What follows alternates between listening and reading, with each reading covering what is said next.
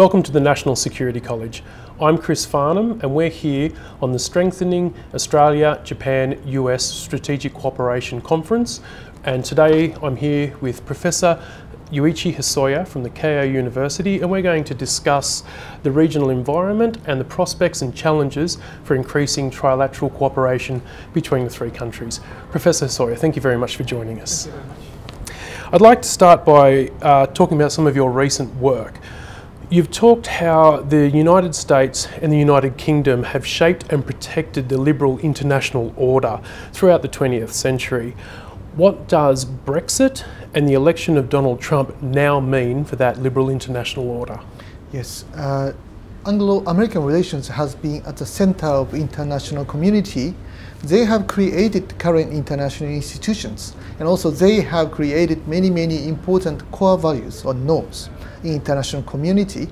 But interesting and strangely enough, the United States itself is now abandoning some of their own values or norms, which they have embraced for many decades. So by abandoning some of the important norms, maybe the world will be changed. International community will be more and more turbulent and unresting. So we need to prepare for the time when we see some unexpected turbulence, maybe caused by President Trump or his administration, and we have to fix it. Do you think that there's a significant risk of the instability and uncertainty being caused from the US, from the new administration, or is there a greater likelihood that because of the uncertainty, maybe missteps can be made from, say, China, from Russia, or maybe even India or Japan or Australia, because we are so now uncertain that our great power partner may not be there? Is there also pressure on the alliance partners to maybe wait and ride it out with the US, or where is the actual risk at? The current problem is that there are so many game changers.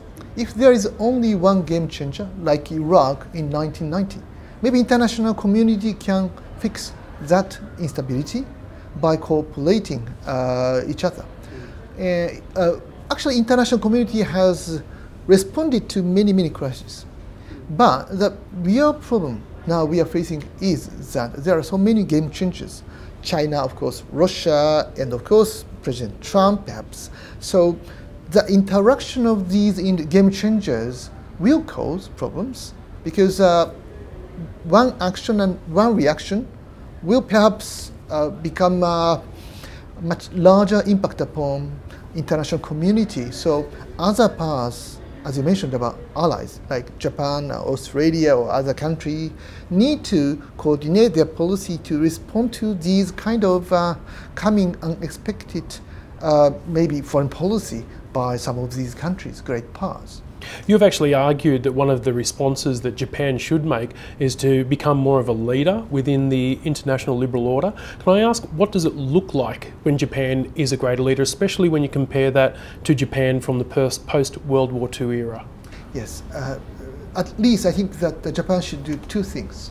One thing is that Japan should embrace and respect the current international norms, human rights, respect for international law, rule-based international order, and so on. And maybe Japan should ask and encourage other countries on the importance of these values, because without these values and norms, international community cannot be maintained. This is the first thing. The other thing that Japan should do is to change partly the current international system, because current international system is basically created 70 years before. So we need to update the current international system to fit to current international order, like rise of China and the rise of India, and Asia become much more important than before. So the previous Western-oriented international system maybe has been causing some frustrations, particularly in China or some other countries, including India. So maybe Japan, as European power and Asian power, of course, Japan should encourage otherwise, Western countries like United States or European country to accept to modify previous international system, which should be beneficial to China or India or other rising power. Now, I really do have to push you on that answer. You say to update and to modify the international system. Does that mean, say, voting rights in the IMF and so on, or does that mean changing the G20 into a different? What does updating or what does modifying the international system actually mean? Well, China has been saying, Chinese leaders have been saying that current international order was created by Western powers, United States and Europe. And this is not quite beneficial to China, they are saying. I don't think so, because under the current international system, China has become one of the richest countries in the world, or at least one of the biggest economic power in the world. So China could benefit from the current international order. But on the other hand, we have to admit that China could not join in creating the previous international order. Not that China, but other many Asian countries, because majority of Asian countries were colonized 7 decades before. So now, international community is much more diversified, much more plural, and much more multicultural than before. So we need to include these kind of different values, African people, Asian people, Latin American people, and of course Islamic Muslim people and so on. And they should have some voice or say to decide the future course of international community. So like UN reform, United Nations reform, only China is non-Western country or non-European country. Well, United States, Russia, and some European countries, France and UK. Well, maybe we have to reform United Nations to include much wider voices from the world, and maybe international norms and values should not be only based upon Christian values, but much more plural values. Of course, it is really difficult to create it, but at least we need to respect many other kind of institutions or many other kind of regional organizations.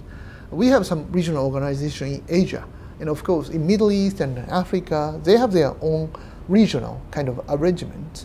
So it is perhaps more difficult than before for the United States or some European country to admit this kind of multiculturalism or to admit other religious values. But maybe by educating people, by well, focusing on public diplomacy and so on, we have to be educated more to understand the importance of other values, respect other countries' values or other religious values. But less and less we are interested in this kind of the understanding or norms of other people. So it takes time.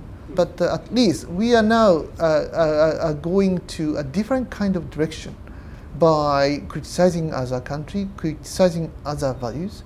So that's why we are facing chaos or some confusion or quite a big anxiety about the future. So it takes time, but we cannot simply maintain the current international order. We have to modify it, but at the same time, we have to maintain some of the important core institutions or core values by modifying the current one. So we need the mixture of two different kind of directions.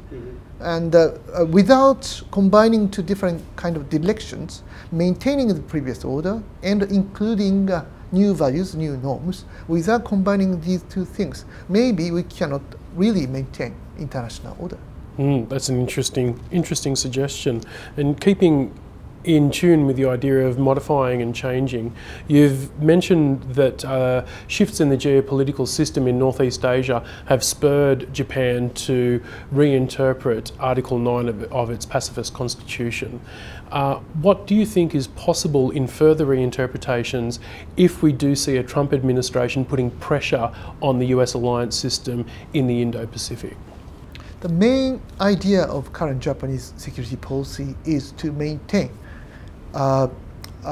rule-based international order in the Asia-Pacific. Until recently, Japan could just rely on American goodwill or American leadership role in this region. maybe we rely too much. And American people really don't like the idea that the United States should do everything to the stability of the region, to the public good in the region. Maybe other countries should share larger burden to do this kind of things. Otherwise, the United States will retreat from the region. And Japan is one of the most important candidates to share a much larger burden. For that purpose, I think that Prime Minister Abe and his administration really needed to change the previous constitutional interpretation, because a previous constitutional interpretation largely prohibited Japan to play a larger security activities, to play a larger security role in the region. So by partially changing the previous constitutional interpretation, now Japan can play a larger security role in this region by only with the cooperation with other countries like Australia or ASEAN and India and so on. So we need to know their understanding, I mean Indians' understanding or Australian understanding about the future of this regional order by talking or exchanging views with them.